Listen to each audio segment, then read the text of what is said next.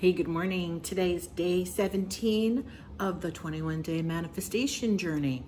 And usually I'm giving you some tips and things to do. Today I'm going to reverse it and ask you to think about the following things in order to elevate your vibration, make yourself happier during the day.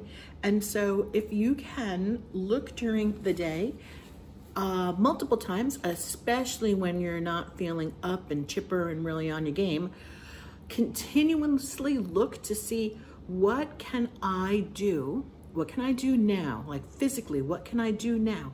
Or what can I think now that would align my feelings with joy, happiness, excitement, and gratitude for every single day?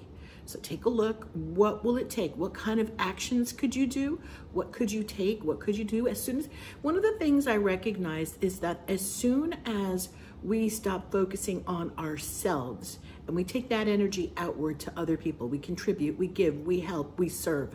The moment we do that, everything changes. It's when we focus only on ourselves that we sit and wallow in these horrific feelings of woe is me and, my circumstances, etc., etc. So if you're feeling that at all, at any point during the day, today, tomorrow, coming days, before the journey ends, do something quickly that will align with giving of service, happiness, gratitude, passion. Change up the focus.